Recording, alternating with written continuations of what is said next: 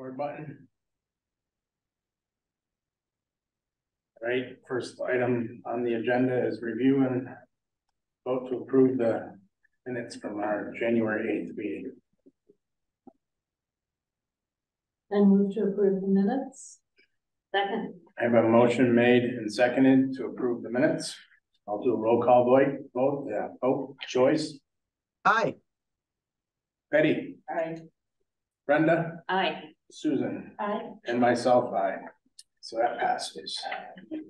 Next item is to get right back into where we left off a couple weeks ago. Turn it over to Brian. So I have that as section 6, workplace policies. Yes. Everybody's on that. So how we've done it the past couple of meetings is we kind of just talk through this, and if people have things that they want to mention or bring up, then just sort of go for it. So That's page 34 on this document, right? Section 6 workplace policies. I believe so, yeah. Okay. Yeah, mine's 38. Yeah, I don't know why we get different ones when we print, but it's section 6 workplace policies. Okay. Thanks. Sorry about that. Yep. So there's attendance policy statement.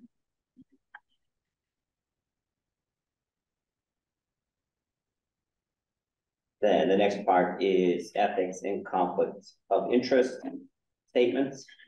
And both of these are really state law that we're just mentioning again in the policies. C talks about nepotism. And then these all have a lengthier of policies that are attached. D talks about political activity and the fact that employees shouldn't be engaging in political activity while on the job. E talks about outside employment in political office. I was just thinking about that first statement here, that town employees may not engage in outside employment that causes or could potentially cause a conflict of interest. I'm not really sure what that means. I'm trying to think of a situation where that could happen, and it seems like somebody worked for. I was trying to think in the highway world, right? If somebody works for another paving company or something, that I don't really know. So that's certainly a possibility. I also look at it as be very likely to be a police department issue too. A full-time officer for Whately might be working part-time in another community. But does that pose the potential for a conflict of interest? Right. That's what I'm questioning. How is that conflict of interest being defined? So I was thinking that, like, if somebody is working for another company, and let's think of it in the highway because I can think of a better example. If they actually work part-time for a company that we might hire to do some work, then there might be a conflict of interest. Yes. If they're trying to make decisions about how we spend money. Now, I think a full-time officer who works part-time in another town is not really making decisions about how the police department spends its money. So I think that's less potential for a conflict of interest. Yeah, I guess I was reading it more of a conflict, not maybe of interest, but a conflict in regards to if the town needs the employee and the employee is working for another community. But okay. I just this afternoon went through the conflict of interest training because my number was up historical commission for that, and we have a policy on conflict of interest which I think covers all of that. So I don't know that we need to state it here because there's a clear policy that if someone, what to do in those situations.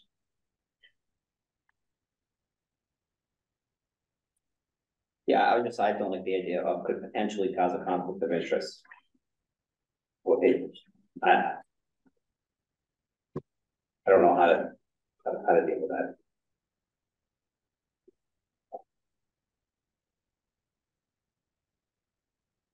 So I wasn't sure if we wanted to not include the first sentence. I don't think we need it because we've got the conflict of interest. Just on the previous page, we reference the whole conflict of interest policy, which addresses that. So I don't think we need it here. The following sentence, I agree with this. Yeah, if you just merge the first two sentences, that's gonna pick up in the unlikely event that somewhere there's a conflict of interest, as long as if you merge the first two sentences, I think you're pretty much covered. In the unlikely event that there is some kind of conflict of interest, we don't need to say it here. It doesn't interfere with the efficient operations of the town. That's really all you need to say it. Mm-hmm. So if you struck everything in the first sentence after the word in, town employees may not engage in, strike everything out, pick up in the second sentence, outside employment, strike the words is permitted, and then pick up again, so long as the employment does not interfere with the efficient operations of the town. Sorry, that might have been too fast, but I can give you my markup. Or even, I sort of feel like outside employment, just hold on to the first sentence and maybe strike it in your mind, but outside employment is permitted, so long as the employment does not interfere with the efficient operations of the town or cause a conflict of interest. It's permitted unless those two things. Mm-hmm. I mean, I think it reads better. It's kind of less scratching. Okay. Yes.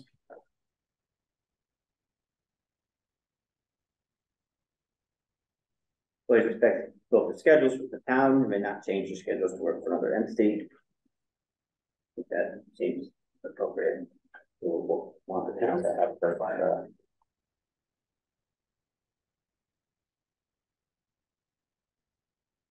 Yeah, and even here we reference the Massachusetts conflict of interest law again, so we'll cover it. Yeah. Vacation time may be used, but must be pre-approved. Do we need to state that other leave time can't be used there? Say that again, please. So let's say that an employee used sick time and then went to work for somebody else. Okay. That's not something that we can permit, right? Or that's not something that we would want. Because you said sick time is for when you're too sick to fulfill your duties, but Is that any different from somebody using sick time to go to teach? Neither is acceptable.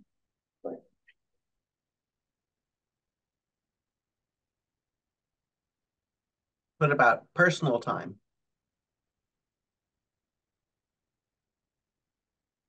I think personal time is their choice. How they use that. It's for their. Right. So personal time is like vacation time in that sense. That Yes, the only you difference with personal time versus vacation time is at least I accept personal time requests at like last minute type of thing, whereas vacation tends to be more planned out and given and more likely to say, I'm gonna take 3 days off or 5 days off, and it's more of a planned vacation aspect, whereas personal time tends to be more of the last minute type of thing, like my dog died last night, I need today off or something of that nature. right. But the personal time is also for a shorter period. Yeah, time. you only have, if you're full-time working 40 hours, you only have 2 days. Right. In a year. So I don't have a problem with personal time being allowed in this case. Do we need to specify at all? What we say vacation time may be used? Why are we saying that? I don't think we It's sort of even an need to invitation to do it, Right. and they can use the vacation time under. think that could all be strike it. Yeah, we could strike that sentence and I think all the other descriptions of the various kinds of time off would kind of have it would make I think a logical person say, oh, I could use vacation time if I can get that pre-approved. Or I could use personal time if it fits into the amount of time I have. Yeah, I think so. And I think Susan's got a point there that we could just strike that whole sentence. The vacation time may be used, but must be pre-approved. It's got to be pre-approved anyway, right? And then it talks, we don't need this sentence, right? Is the responsibility of all town employees to abide by Mass COI. I don't, We just said it. It's- Right. it's been, right, get rid of Yeah. that too. Next part talks about solicitations.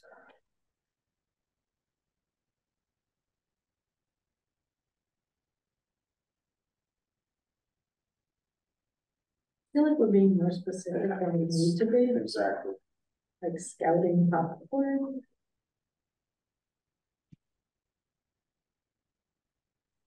In the real world, do you have people leaving solicitations in break rooms? And does it offend anyone? It actually became, it became a thing at the law firm I worked for, which is bigger. There were 80 or 90 employees, and then people felt pressured, you know, to sponsor Susie's walk Right. to raise money, and it, Yeah, yeah, I mean, we never found a good answer to it because a firm wasn't willing to say, no, you can't do that. But yeah, it was a thing. So I don't know, what is it like in the real world? Do you have break rooms where people feel pressured to? Not here. No. I don't know. It's not really an issue at all. I mean, Why do we even need to have? I mean, I Yeah. guess we need something, because if it does become problematic, Yeah. we want something. But yeah, but I'm thinking, if we took the second sentence, town employees may leave fundraising materials and promotional materials in a break room, period. period. So that'd be at that. You mean that you want the ability for supervisors to solicit the purchase of materials by subordinates? You know, it's just, well, I'm saying it's a small town aspect. Yeah, I mean, yeah, geez, got it, if, yeah. If your kid is If- selling Girl right, Scout my, cookies, right, why can't I have the right to say, buy a box of Girl Scout cookies if all the other employees in the office will do the same thing? Yeah, but I don't think the way it's written, you're allowed to. You're allowed to put the material on the table and someone might read it and sign up to buy some Girl Scout cookies. Right. But you're not allowed to ask them. It doesn't sound like supervisors are, it doesn't sound like employees are. So I defer to the real world, because I say again, don't have a policy that you're not gonna follow. It's better not to have the policy at all, so. Maybe strike it, I don't know. We don't have anything presently for that. I believe so. I mean, maybe the first two sentences are fine.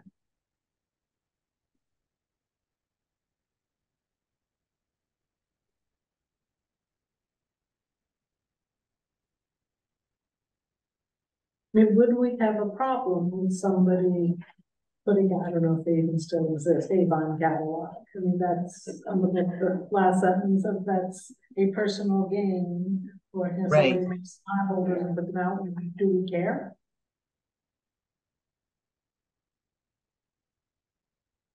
I don't have any problem with it actually as it's written. I don't think we need to take anything out of it.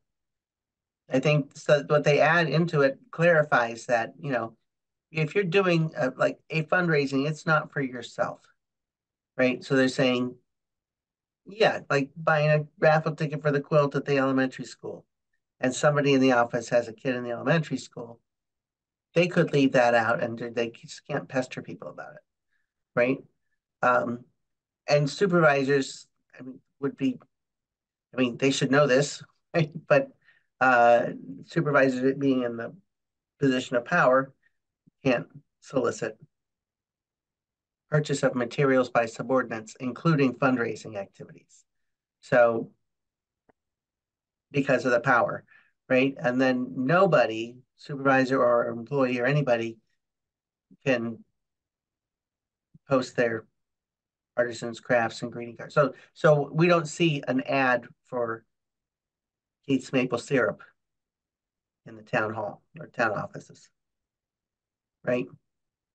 He's not posting materials, and those are all for his personal gain, and maybe everybody knows it, and they can go contact him outside of work, right?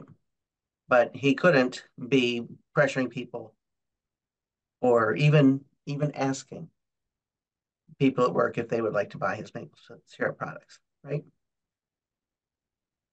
I mean, I think as it's written, it's clear. And it might seem like those examples, scouting popcorn and daffodils, are not ones you've done recently, but those change over time. I think people understand what those are. I don't know, I mean, I sort of still have a problem with the aspect of, and I'll make an example of a supervisor in one of our departments has children in the elementary school and they're selling book raffle tickets. Why can't that supervisor bring it in and put it on the break table?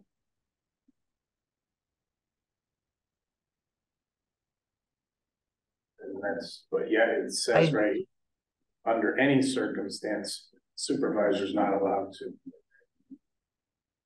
Yeah, I tend to agree with you, but I think there's a difference between leaving the flyer on the table in the break room and approaching subordinates, making them feel pressured. And that's fine, but I didn't read it that way.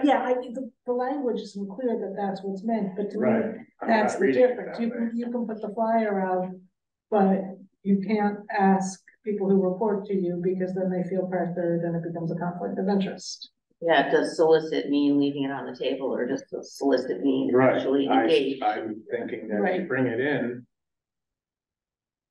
it's solicitation. I mean, they're the very first word, solicitation of employees. It goes on to say you can leave them. Well, I don't know. They're just.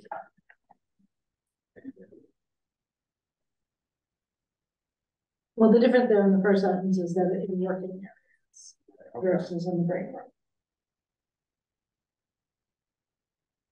Okay, then let's just leave it. But is it clear, if we're leaving it, is it clear that when we're saying supervisors are not allowed in any circumstances to solicit the purchase, that we mean ask the person to buy versus can the supervisor leave the flyer on the table?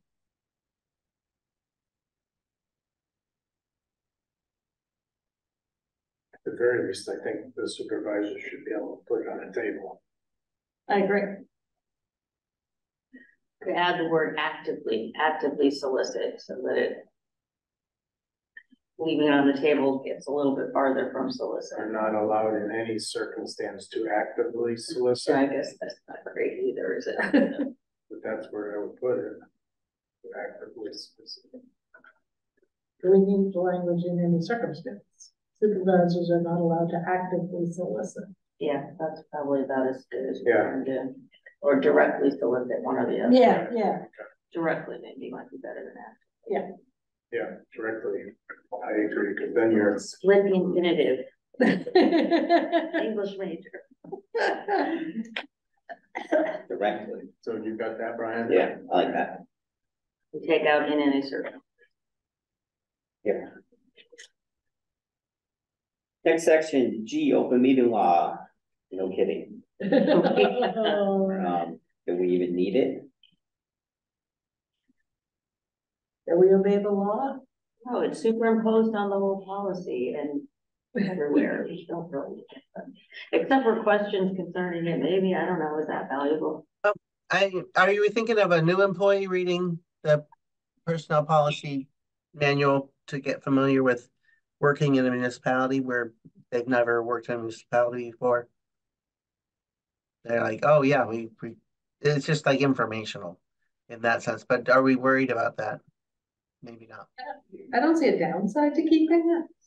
Right, okay.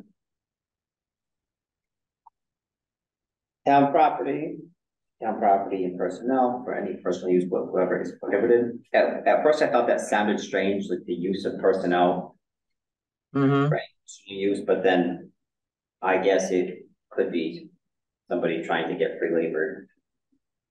Yeah, Um, that's what I took it to mean. fraud is the next section. Both fraud policies attached.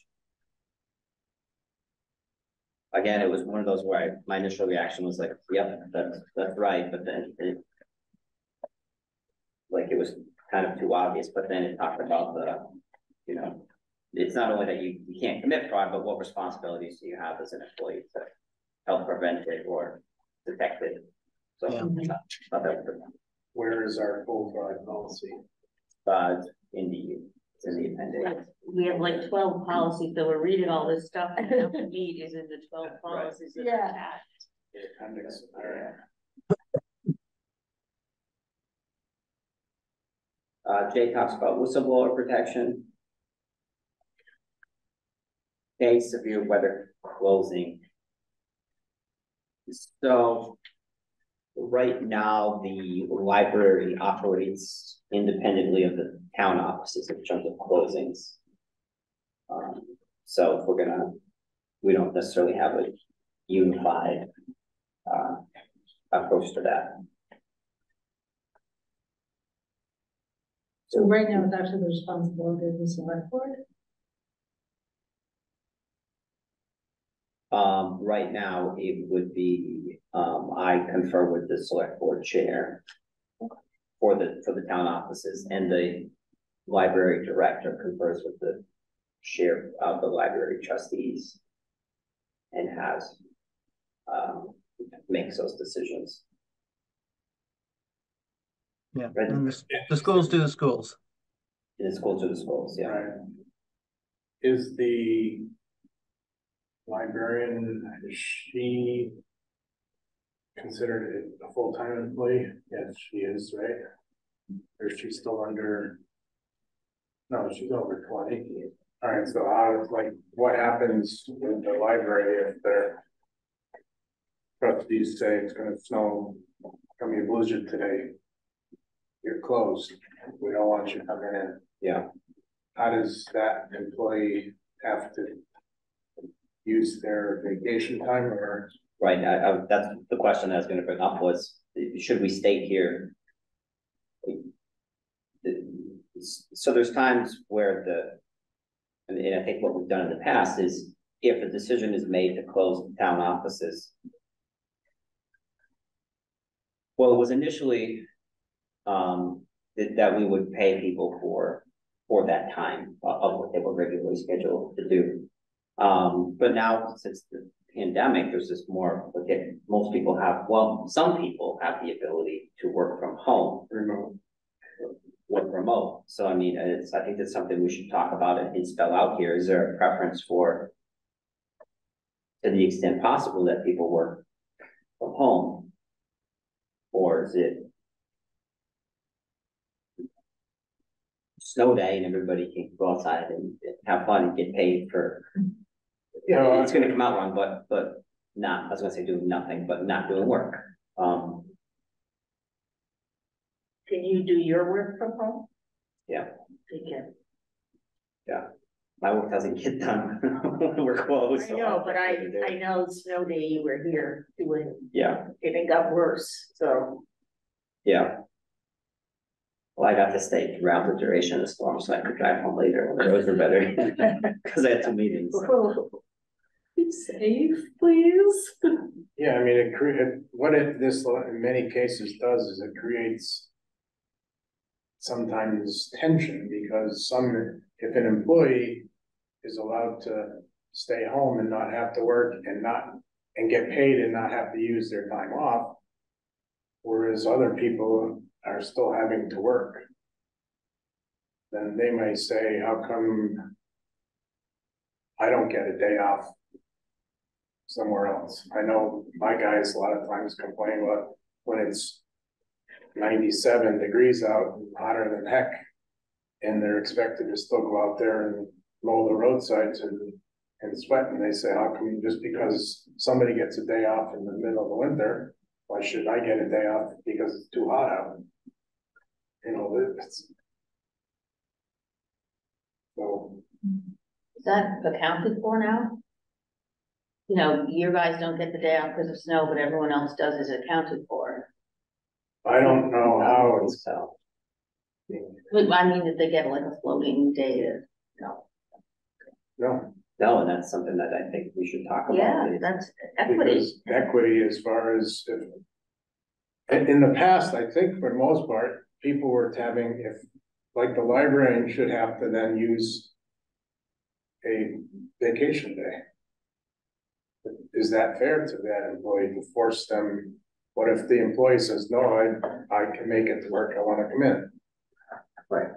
Or to make up the hours within the pay period or something, I mean. What do we do? I don't know, it's, Right. And it's not like it's the employee's choice necessarily, right? And if we close the town offices, they're not in on this decision.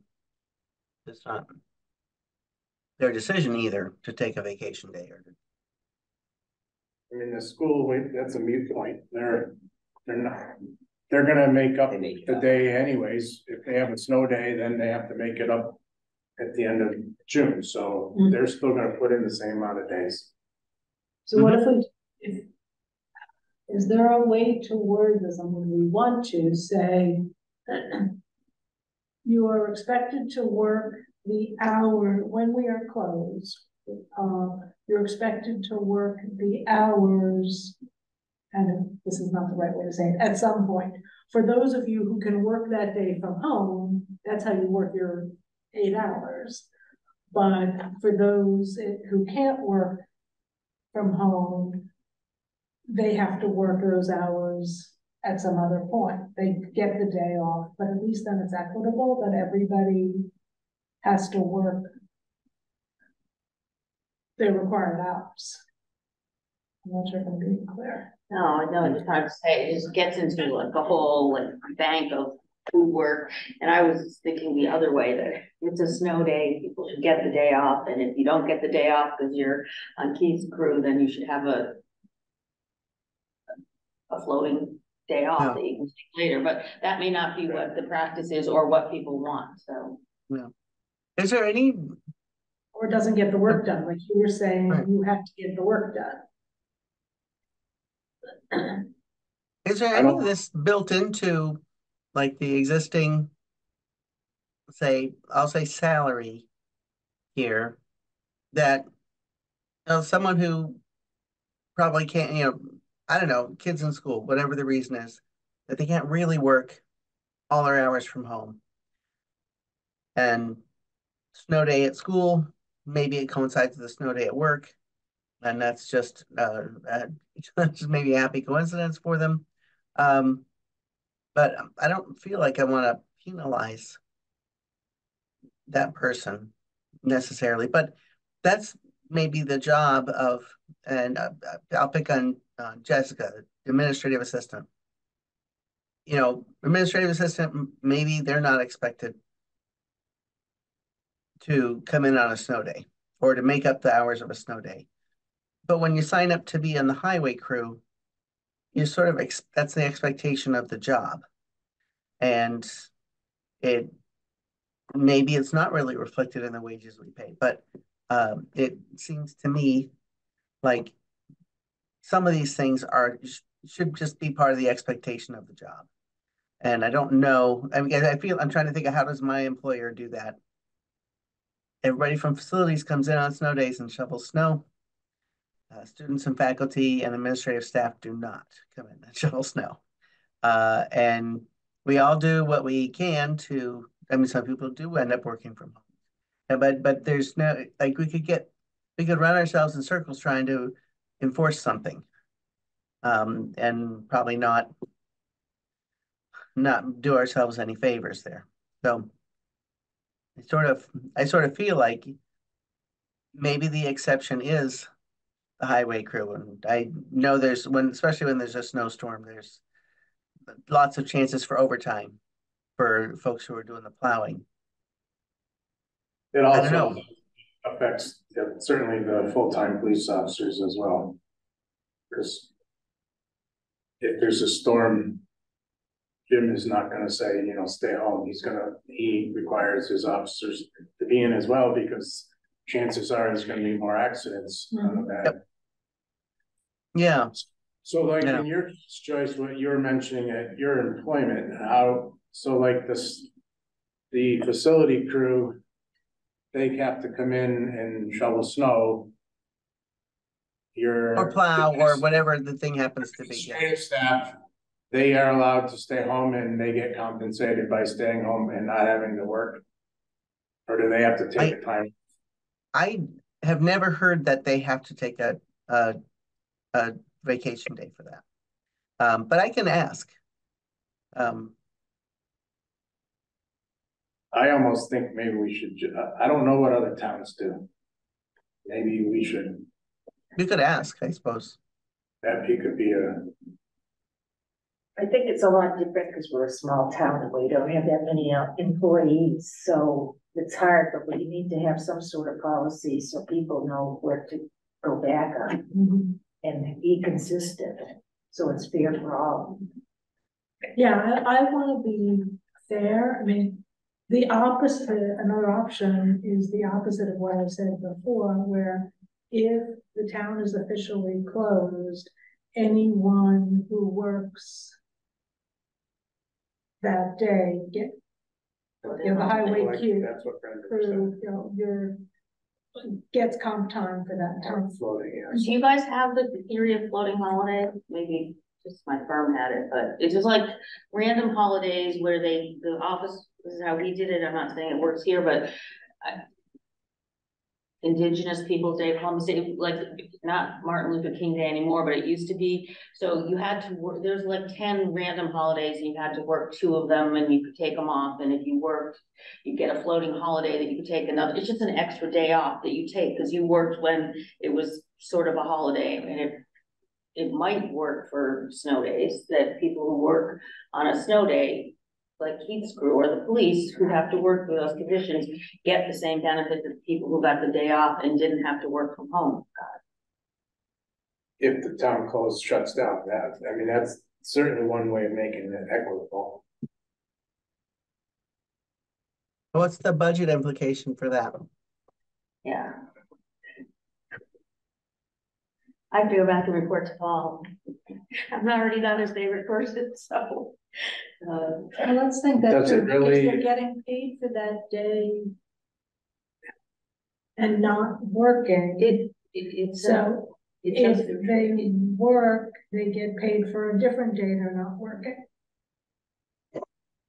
yeah, it's an unscheduled paid holiday that's not part of someone's sick days or personal days or vacation days because the town was closed because of weather due to no one's fault or choice or anything else. So, Right, but the impact on the budget should be neutral. Neutral. Because they need to take it in lieu of a regularly scheduled work day, essentially. It's a day they were gonna get paid for anyway, it's just that they're not gonna do the work, so it's neutral on the budget and it's Just probably the town loses possibly a day a of drain on, production. yeah. That's what it comes down to, Which the is- town loses a day of production out of the employee. It's not any financial increase. Now, people under contract, does it say anything about that in their contracts?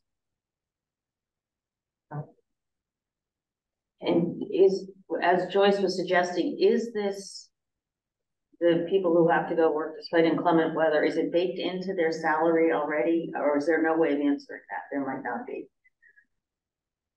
I don't know. No, I don't think so either. They're only additionally compensated if they're working overtime. If the severe weather comes, then it's work. But I mean, are they salaried or hourly? I don't even know that, which.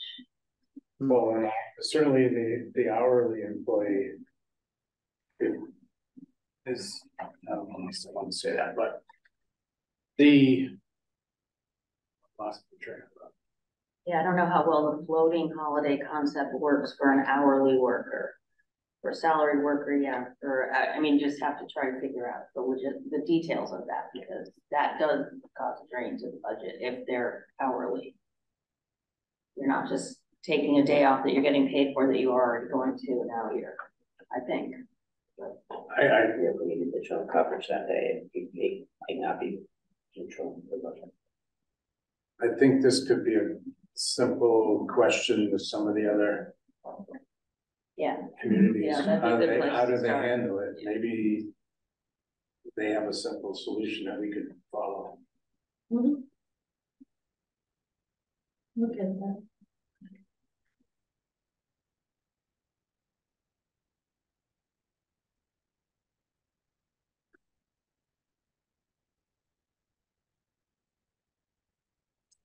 All right, we good?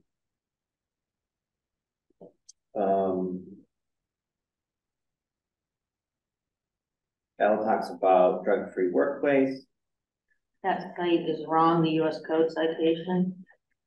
That's fine. You're closer to law school and the bar exam than me, but I think that final S could either be sections or two small S's or something, but that's not a proper site for the US code.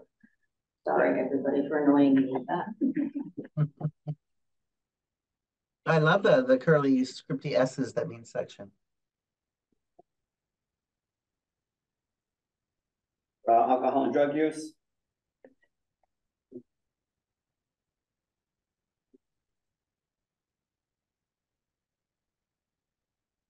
I was just thinking about that last sentence, talks about if for any reason, including a prescription and medication, employees not able to perform the essential functions of their position, they must inform the supervisor and not come to work. I know it kind of sounds kind of obvious, but you don't want somebody showing up who's a little bit intoxicated and says, I can't do my job. Yeah, and that would be a sick day then. Presumably if it's related to medication they have to take. Yeah.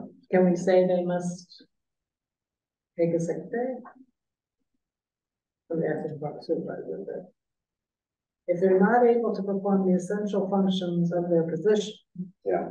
Isn't that implicit? they gotta take a sick Yeah. day. Isn't it implicit to take more of your? I when I read it, and then I was thinking like, no, I don't know if I can make that assumption with 100% conviction that somebody wouldn't show up. Mm-hmm. So they'd show up and inform the supervisor. You're right. And hopefully the supervisor says, get the hell out of here, except Exactly. if they're not in condition to work, are they in condition to come to work? Like driving?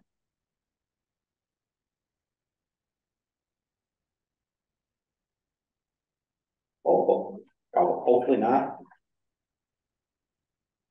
I mean, hopefully they are, but Can we say, and just take This a is sick like- day? This is where we're starting to get into the gray area with marijuana being legal. Marijuana may be legal, but if it leaves them in the position not able to perform the essential functions of their position, Right, it's no different from alcohol. right. And yeah, if they're gonna take a day off, that ought to be a vacation day. But that would be sort of like a way to get to use your vacation day without prior approval, just get too stoned. Why do you say it should be a vacation day versus a sick day? Oh, sorry. I meant sick day. Oh, okay. Sorry. And somehow it's late and I'm hungry, so. Sick day. Yeah. So do we actually put that in writing? Must inform the supervisor and take a sick day.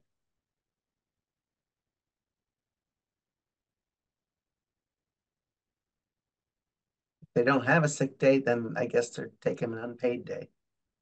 Mhm. Which is the same thing that would happen if they got the flu and were out of sick days, right? They would have to take an Yeah. unpaid day. I just don't want them here. Right. Right. Right, Whether they take paid or unpaid leave, but so we could say that, but that's a suggestion, take a sick or unpaid day. But yeah, we don't want them here. And we don't want them coming here to be sent home. Right.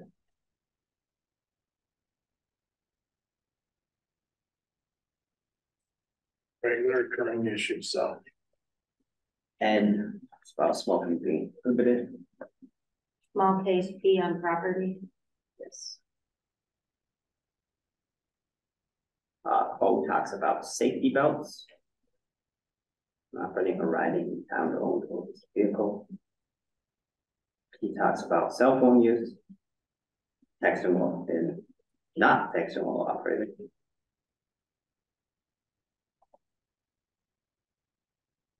And then you talks about, it's our existing town vehicle policy. That was added, that I just carried forward because it wasn't in the original of the draft. Now, a discussion that has come up very recently,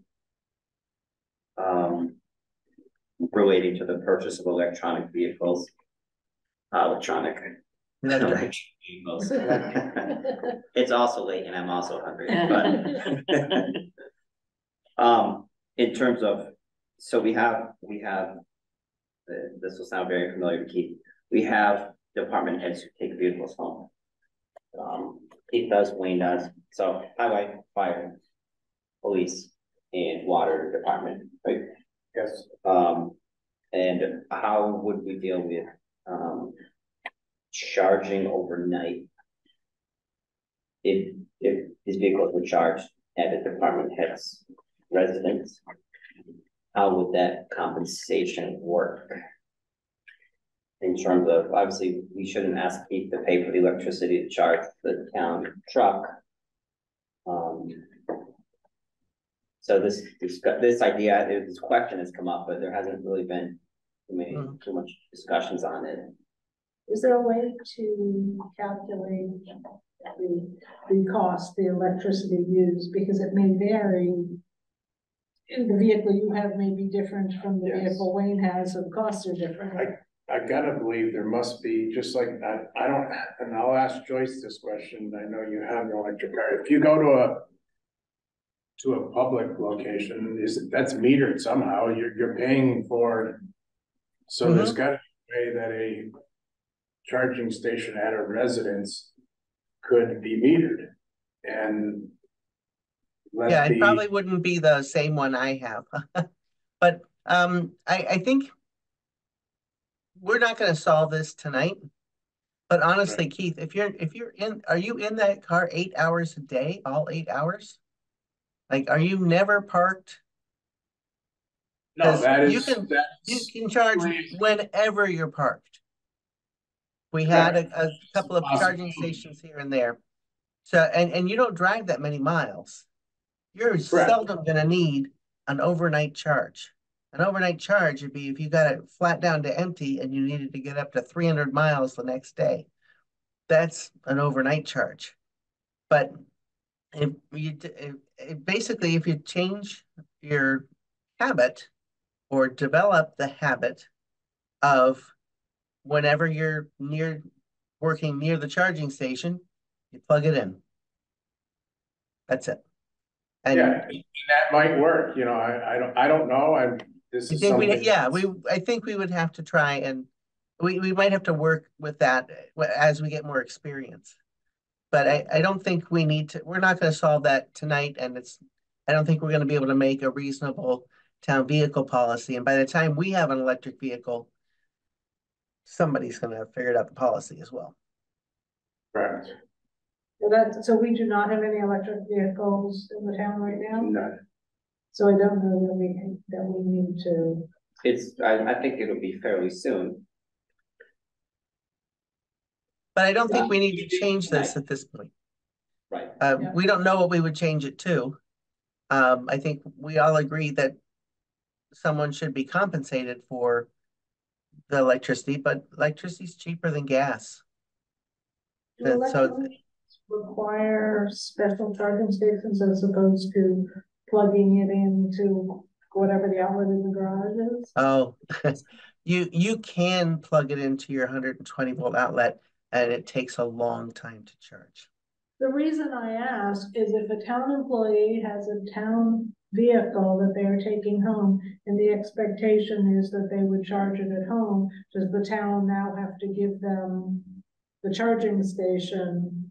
And again, we don't have to solve. I think we're jumping the gun. I don't think the employee will ever need to charge it at their home if it's the highway department. Somebody who is in the car literally the entire time and driving the entire time, then we have a problem.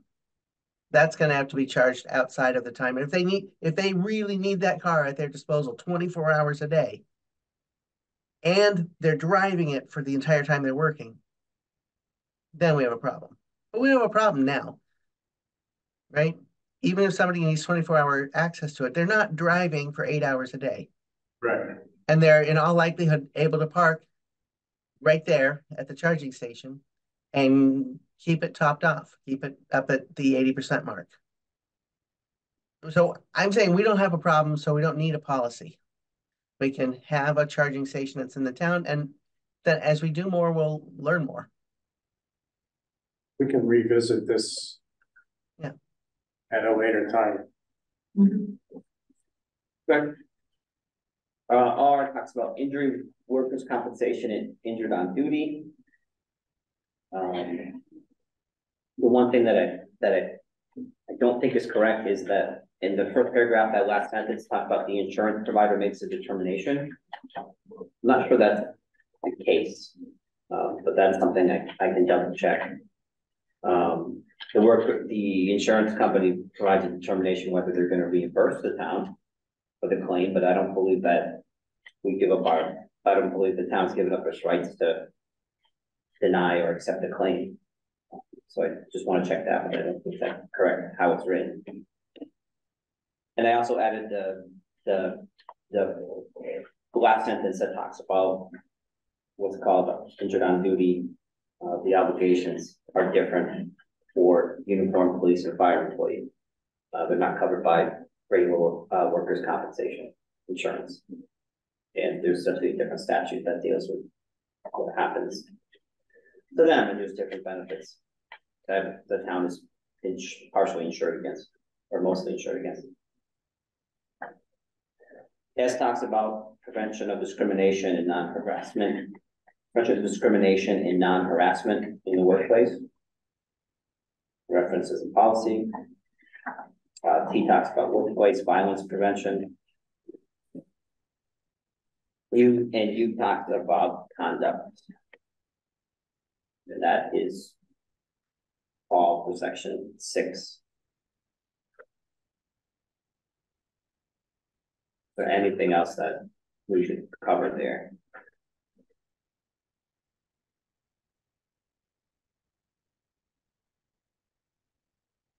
Moving on. Yeah, since we're doing it, and this wasn't in the markup I gave you because I looked at everything again today and I realized, English major, sorry. Second paragraph, I just think that string of semicolon, first of all, semicolon isn't the right punctuation and all those things. It should be commas, and they should probably, the list of things that employees have an obligation to do. At a minimum, the semicolon should be commas, and maybe they should be offset and indent, but at a minimum, they shouldn't be. Where are you talking about? Bottom. The second paragraph of you, sorry. At least I don't think they should be semicolons. Second paragraph of you under conduct. Oh, okay. So we're not on computer technology. Be separated by semicolons because they're not standalone clauses there.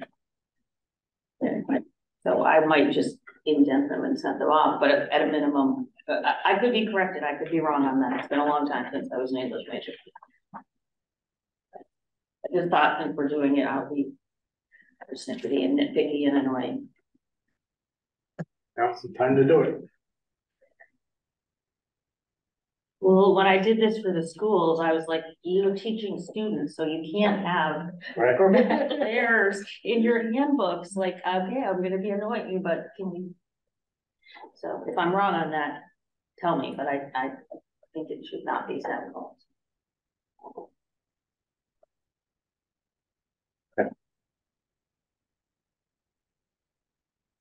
Section 7, computer technology, internet, social media. A, talk about access and control accounts, technology, resource, equipment, information. Second paragraph, first sentence, I'll be the picky non-English major. Thank you. There's something going on there that isn't working. I thought we'd strike policy to establish the town has established standards for the proper analog. Yeah, it just felt redundant Yeah. and. Okay, good. Yeah. But we really want to know we established it. Put it in there twice.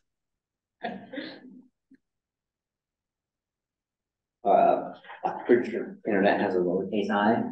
The internet, maybe I'm wrong. Just moving on to that next page. 1 is email, 2 talks about appropriate use.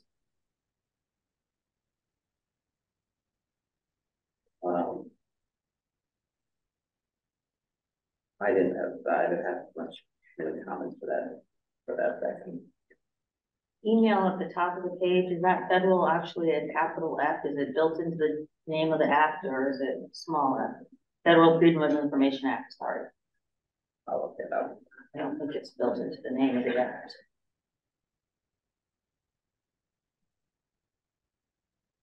Yeah, because it's FOIA, it's not FF, it's not FOIA. Yeah.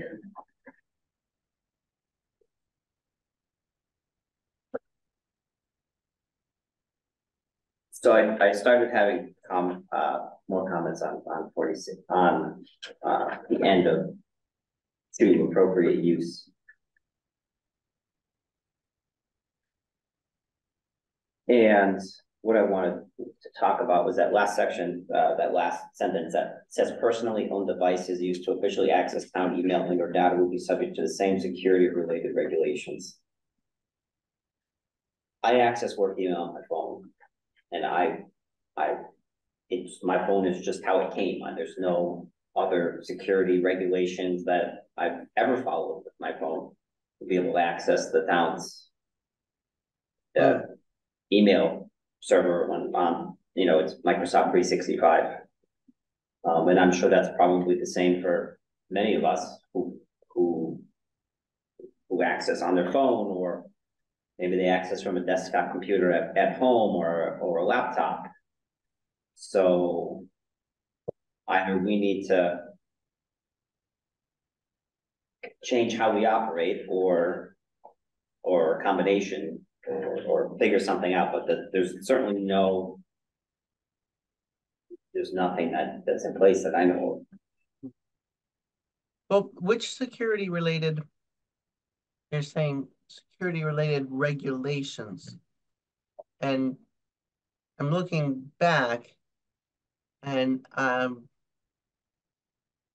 security systems implement, I guess I was just, if the thing is you should leave your phone in so that someone has to hit a password before they can open it up. Yeah. That's an easy one for someone to do for their phone. Employees should either log off or revert to a password screensaver when leaving the computer for extended period. Leaving for the day, you should log off and power down, but you wouldn't necessarily log off and power down your computer at home, because that might be a computer other people are using. Just trying to get to kind of talking through what the problem is here. What is that sentence driving at when it says to the same security regulations as what?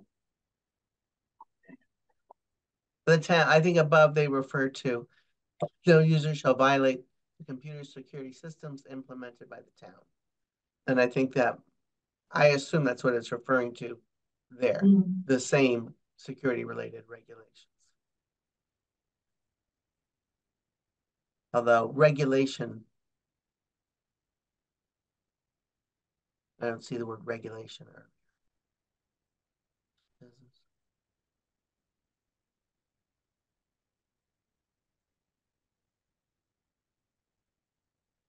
Yeah, I guess I just think it needs some clarification as to Hmm. what we're talking about there, and it might, I think, and I have the same comment really to the. I really don't like the social media. I really don't like the next section. But I think it might be worth doing some research to see what other communities do. Yeah, the first sentence is so like chatty and also it has a bunch of you and we in there, which doesn't show up anywhere else in the policy. We talk about the town and employees and all of a sudden we're saying to assist you. And that carries on in a couple of the next sections. So it does, I mean, that the import is clear, so you can tell what they're trying to say. So it is nitpicky to say it, but this is the policy talks about the town of Whately and it talks about employees, and now all of a sudden we're saying we and you. It doesn't seem to fall in Right. place. Yeah, we should use consistent language. Yeah. That first sentence should say the town of Whately understands. Right. You could reword it that way. I Mhm. have a problem with the whole first sentence. Well, the Yeah, whole I thing think- is, we're sitting all like, Yeah. we're one big happy world. Why does it matter that it's fun and rewarding, you know, a rewarding way to share life and opinion? That's not relevant here. It felt like it was picked from someplace Yeah, else. and where locked in there. exactly, where did this get generated from? Was this ours or is this something the consultant came up with? Something the consultant provided. Oh, But we're throughout. paying them far too much. That's clear. Yeah, throughout B, it's like it came from a different policy and got put in here, which wouldn't be surprising, because they probably have their evolving years old policy template that they use, and then social media is somewhat relatively new, so they plopped in something that doesn't conform format wise to the I rest of bet the it's, policy. I'm gonna blame ChatGPT. I mean, do we have a social media policy that now we should review as opposed to what they recommend? We had it was more of a, I believe it was more of a statement. Yeah, That we were gonna put, that we posted on or we were supposed to have been posted on like the Facebook page. But it's not as in-depth. If people are all right with it, I'd like to research some different social media policies, because I'm really not a big fan of this one. It just, I mean, my eyes just glaze over when I start reading it. I think I like the idea of researching it, the whole thing, before you get to number one, in my mind, probably can go. And when we Right, get it's like telling them we're gonna have this great policy. Yeah. And They then, tell them, here's the guidelines, do this, don't do that. right. I'm reading through that, I'm agreeing with Susan. That, If you're willing to research, because I think we all agree. Yeah. Yes. If we're doing it for us. it's not like we gotta convince people that this is our policy. And what our policy is trying to do. It's just, this is what the policy is, right? And that's what we're supposed to be doing here. Yeah. So I'd like to see what else is out there, Thank you. and that would take us to see mobile devices provided by the town. If we're okay, Mhm. not too much detail about this.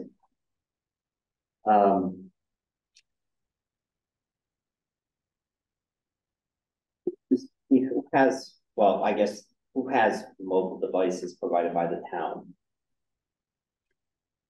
Something other than, I mean, I assume we're talking something, not just radios and pagers, right? yeah, you would have police, fire, and highway. Just the department heads or people within staff? You know, if you're including mobile radios, I guess what's a mobile device? we have portable radios that are related to a lot of firefighters. It's a mobile radio, it's a mobile device. So we probably need to define what we're talking about. Yeah, we're talking We're about cell phones. Yeah. Or tablets or, Tablets are another thing too, you know, like in the police department have they're like a laptop, you know, laptops and things of that nature. yeah, I mean, really, it just says that, I mean, it isn't a laptop computer considered to be a mobile device.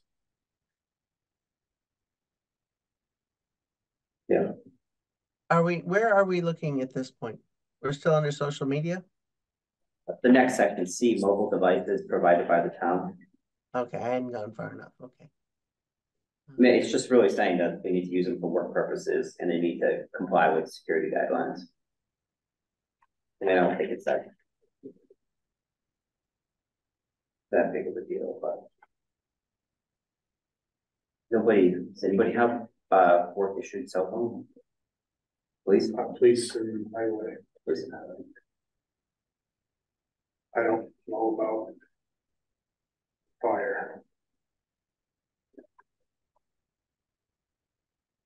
You know, even like if the laptops, like does the town clerk have a town laptop?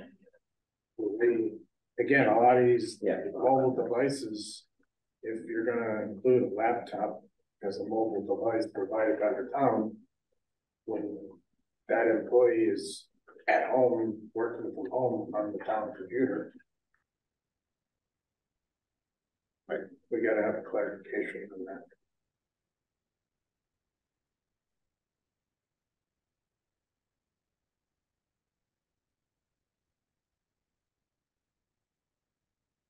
Yeah. So can we go to section 8? Discipline, dispute resolution, grievance. So the first sentence under responsibility complicate things because there are certain positions where I think the disciplinary actions would not come from the select board. The ones that I can think about would be, for instance, the water superintendent, right, is under the authority of the water commissioners. The library director and the library employees are under the direction of the library trustees. And I even think that it may even be that the assistant assessors under the direction of the board of assessors who can hire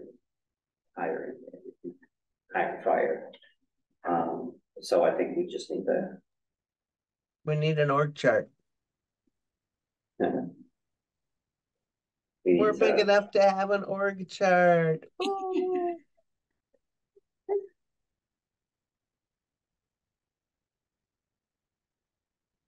So we need to just be, we need to come up with wording that would say whoever's being disciplined is the person that is responsible for them. I don't know, there's gotta be a way you can come up with a wording. Yeah. But I agree, it can't just say the select board and it can't just say the town administrator. Yeah. I think sort of in some cases, the responsibility might cascade. Like if the first person who might be in charge of disciplining can't do it or fails to do it, it could cascade to somebody else. I took that to mean the select board is ultimately responsible overall, but we're not responsible for any of the discipline at this, like the elementary school. So that's kind of, although the elementary school, I guess it's all separate from this anyway. So I wonder if a table might be a good way to put that, because I think for many of these, ultimately the select board might have to be called in, but I think most of them, there's a couple stops before you would get there. When I read through the section, I just kept writing, is this how it actually works? Because it seems like this might come from the outside consultants, or do we have one of these policies in place in our own policies existing? Because I just wondered if Yeah. it is actually how it There actually is works. something in our, Do, it's pretty, it's not very. It's not very detailed. Well, I mean, Brian, I can see you made changes about Cobra and other things, so you must think it's pretty close to how it actually does work. Yeah, So good.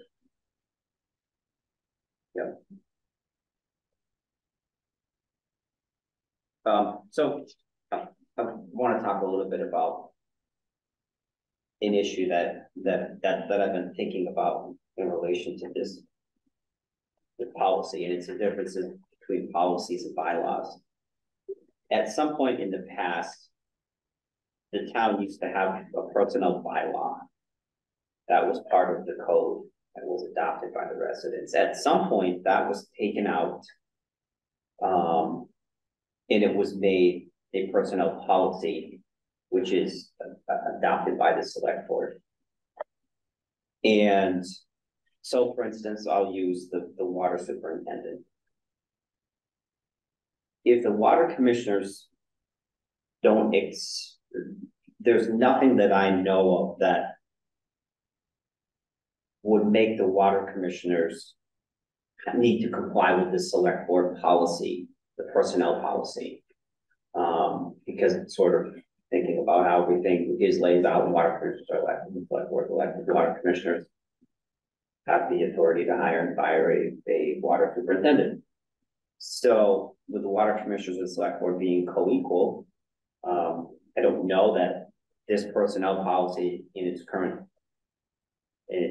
version as a policy of the select board could control what the water commissioners do. And in that case, is the town in a situation where there's different rules for different employees? Which gets back to an initial question about whether this should be a personnel bylaw, or there needs to be some type of joint adoption by, the water commissioners and the select board, and where everybody sort of signs on to and adopts these policies so that they're uniform. I think that would be the other approach, where an issue came up with pay earlier this year, where the water commissioners changed the pay rate of their employee, sort of after the personnel committee went through the process. And there was no process. It didn't really follow the process that's laid out. So it's just, I think, something to think about is the sort of how this is set up. Right. That's interesting. So it's almost like, I think you're right. Maybe there's something in the existing law that means if the select board's going to make a policy, it's only going to apply to the employees that the select board is responsible over. And I think it certainly doesn't apply to the schools. We don't have responsibility over those employees. I think water commissioner, the other example would be the librarian, right? Yeah. Are there any other people who assessors, Assistant assessor. the assistant assessor is governed by the assessors. then, and if this were a bylaw instead of a policy, I mean, the downside is every stinking change you want to make has to go to town meeting, right? If it's a bylaw. But if it's a bylaw, then it would apply to the library, the assessors, and the water commissioners. And maybe there's some that we're forgetting. Yeah. I mean, but at the same point in time, we'll go back to the water commissioners. If they don't agree to adopt this, then they don't even have, their employee has no personnel policy, period. There's There's Yeah. nothing. They have nothing. And same thing with a librarian. How do they, if the librarian, we have to provide something. If the librarian has a disagreement with their supervisor, they have no recourse. There's nothing. Yeah, It's gotta, an employee has to have something given Right. to them saying, this is how it works. I agree that they should adopt they should adopt our personnel policy because we're going to be so thoughtful about it and we're not going to make any mistakes. And everybody's going to agree with everything we decide. I guess could be, it could be that they would just say, oh yeah, you're right. We should adopt something and here's your thoughtful policy. We should just adopt that one but it could be that they have disagreements over it as well. And it's sort of not something we necessarily have any power over. No, we don't. The powerful select board, sounds like we don't really have power over that. And the only, if the only other option is a bylaw, I think that's gonna be even, that's gonna be more difficult. That's I gonna don't, be, I don't know that we should go to bylaw before we first ask each of them if they buy into what we're doing. And, you know, if there are things that don't work for them, it's a conversation we should have. But for the most part, we've done all the work. I can't see them completely poo-pooing it. yeah, So But then they need to accept it and not pick and choose what they want to use and Yeah. what they don't want to use. You can't have it. But you know, at which point the option is we go to bylaw where we can control right. it. I think it's really interesting that Brian points this out, and I don't know that there's anything we can do about it other than say, here's our personnel policy, doesn't apply to your employee, but you should probably have one and feel free to adopt ours. And then that's what we can do, right? Mhm. And I don't think we can or should get too worked up over if they decide they want to do something else. Or if they want to change something, they can have their own personnel policy for their own employee. Because if it's their employee, I mean, that's kind of their right. It's not sensible, and I don't think our assessors are going to do that, or I don't think our water commissioners will do that. I think they're all sensible people. I think we should try. But it might be that for their personnel policy, they have to change the responsibility part to say that the discipline goes to their employer.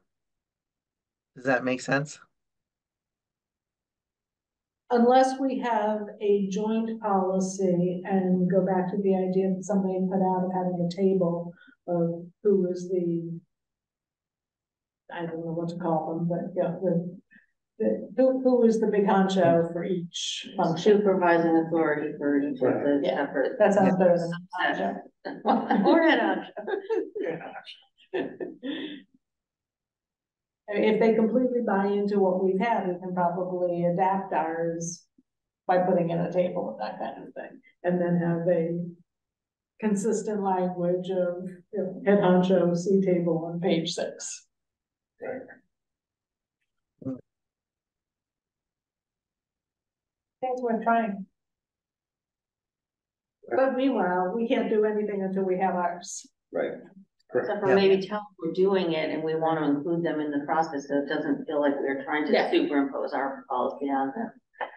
But again, if those other departments don't have something, then ultimately, if lawsuits and things like that come down the pike, it's coming out of the town's coffers.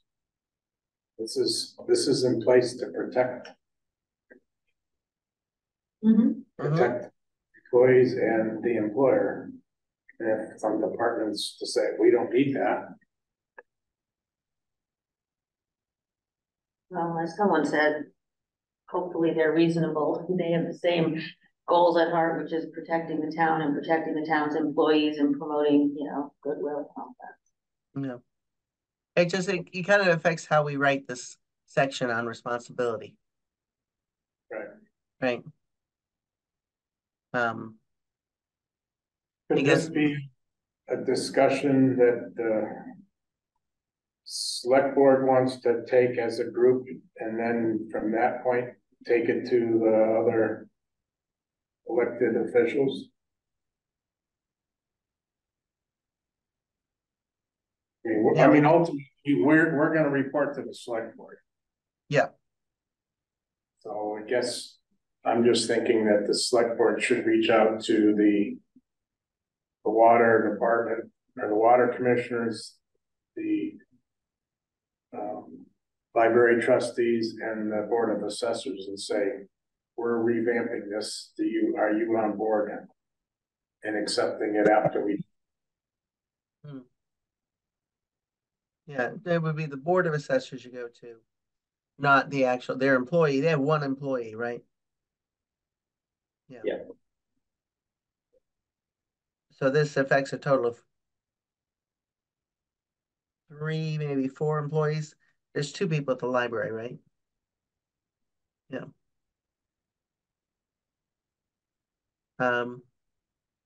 Yeah, I bet we could get a selectman to liaise with those folks. It would mean, oh, sorry, somebody going to another meeting and just getting on their agenda.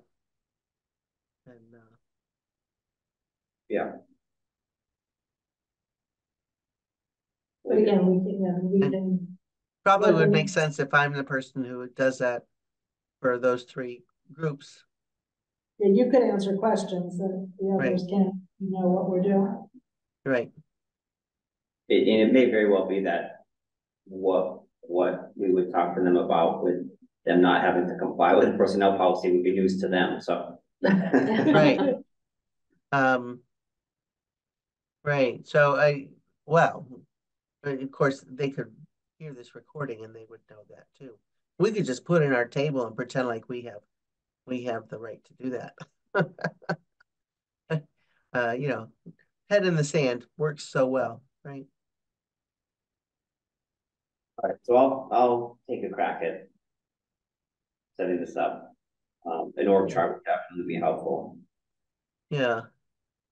and then we can take that approach to initially.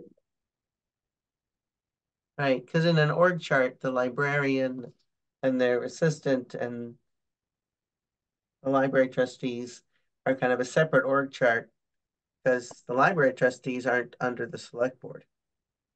As far as I know, they're not. Right, it'd be the They're same. elected separately and they can get to do what they want.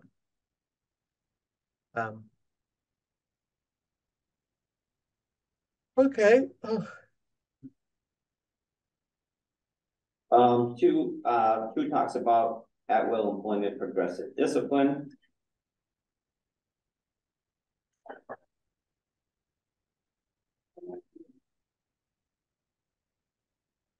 3 talks about the public hearing.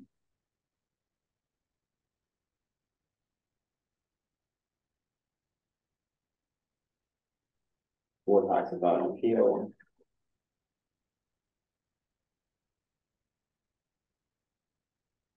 I'm just noticing the language on the public hearing, when the appointing authority, which to whatever they're doing, is that concept of the appointing authority what we're talking about with, you know, the library trustees, the board of assessors, etc. So if that's the case, then we are already treating parts of this document as if we have authority over them. Yeah, I mean, they're pretty much they're pretty much quoting the executive session law here. I mean, that's pretty much verbatim the statute.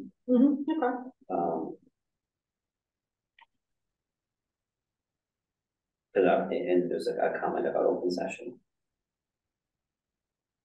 Yeah, I'm not questioning what they're saying about public hearings or appeal. I'm just from the document standpoint, if we are referencing appointing authority, are we assuming over others? But if it's by law, then it's appropriate to do so because we don't have a choice. I almost use that same word back at the first sentence of responsibility. That's kind of what I'm getting at, is if So that's the the appointing legal phrase for authority it. is responsible for overall disciplinary actions. And then that covers. Yeah, that's where I'm what you've going, got, where I'm right, yeah. going with Let's this. do, yeah. I too am tired of this game. The brain is not working.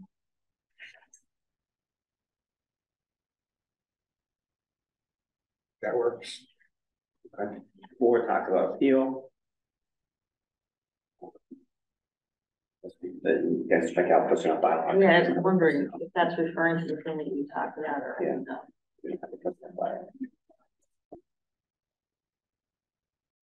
Then B talks about employee grievance and dispute resolution.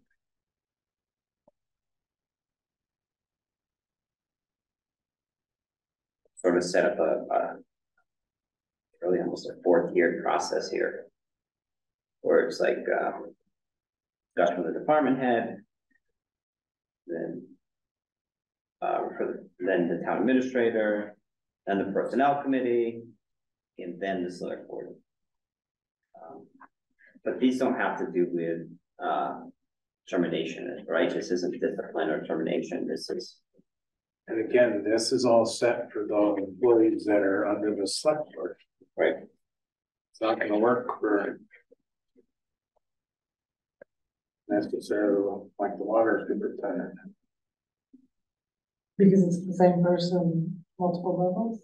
Yeah, well, and They would sort of have to agree that they'd have to adopt this process essentially, right? yeah, that's what I'm saying. So instead of select board, it might be appointing authority or something. Again, like that. leave it as appointing authority.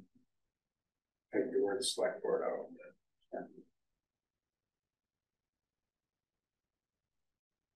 Then it gives example of valid complaints, examples of valid complaints. And then I guess non-valid complaints. And I don't like those words. There's gotta be a better way to say that. And also I think on number 2, rather than saying non-valid complaints involved with following, I'd probably say include.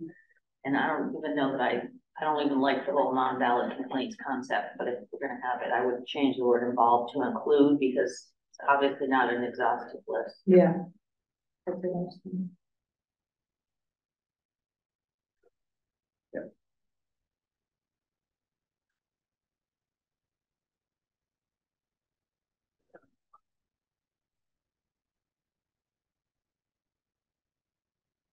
So do we want to strike the non-valid complaints Well, section? I mean, I know what it's trying to say, like complaints that we don't have jurisdiction over, complaints we won't entertain, but I just don't. Yeah, I don't. Term non-valid complaints, and I don't like the classification, but if that's how it works in the real world on the ground, then okay, but I sort of doubt it. I think by having, because we cannot have an exclusive, fully inclusive list there, it's opening us up to trouble because somebody can raise something that says, well, that's not listed as not valid, therefore it should be okay. Versus if we don't have non-valid, we are in a position to argue that things that are not on the valid list, whether we thought of them here or not, don't cut it. Right, and like just say 2B, that, just by way of example. Couldn't that cover a wide variety of things that actually we would want to address if, if there's conditions of employment that are unbearable? Does seem like that should be a valid complaint. So I'm not, I just didn't like I wrote the word awkward, but it's more than awkward. It doesn't seem, helpful to me. Do we have to list the non-valids? Do they help us? I mean, at the first tier of the 4 steps that you just said, wouldn't any supervisor or boss want their employee to come to them with the complaint? And if they say it's ridiculous or invalid, deal with it at that level, but. Right. I mean, that number 2, couldn't it be, I am, working in the town office and it's 105 degrees every day because the heating system isn't working, you know, that's a condition of working. Maybe it doesn't fit under there, but it just doesn't seem like. I don't know. Maybe it wouldn't, that would, my example wouldn't fit under B, but I'm just saying it doesn't seem helpful. But I could be missing something and I'm not on the ground, so.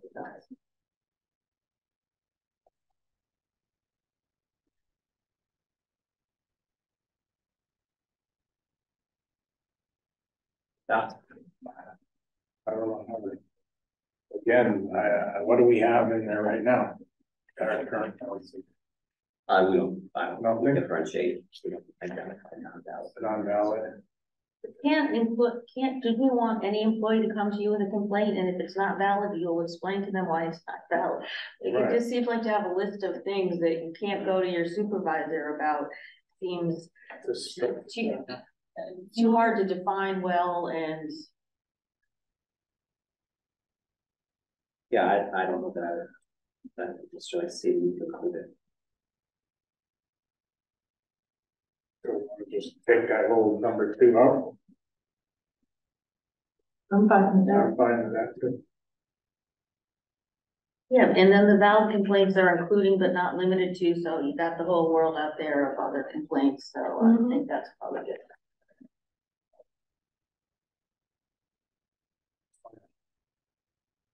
All right, someone needs to go at 7:30, so. Thank you, Joyce. What's our next homework assignment in next meeting? Well, we have the appendices left. And Do we want to chunk those down? Do you want to refine those certain amounts? So yeah, that's how it's a lot to go through. Same number of pages all over again.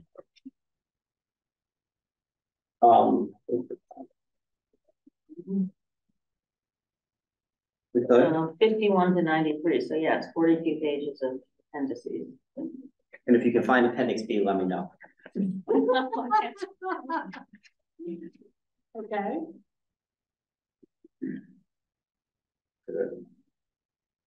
We want to take half of them for next time and the other half for the following. That makes sense to me. So it's halfway.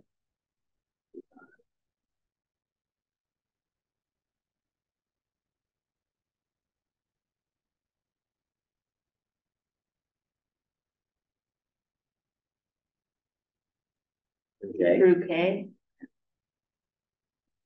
okay. Are we looking at dates? Right now we're looking at which of the appendices we will review for our next meeting. Oh, okay.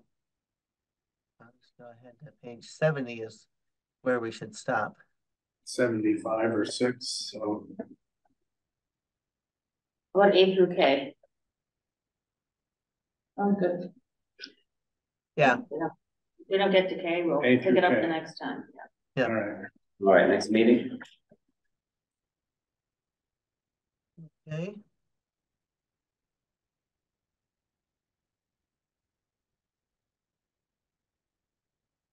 Stick with Mondays. That's fine. We're with 2 weeks. me. And we did it to 2 weeks interval here. The 5th might be tough for me. 12th. Yeah, I'm actually just arriving back from a trip on that day, and I don't know what time. Might get back in time for a 6 p.m. meeting. Well, 12. That's fine. 12, 6 p.m. Okay.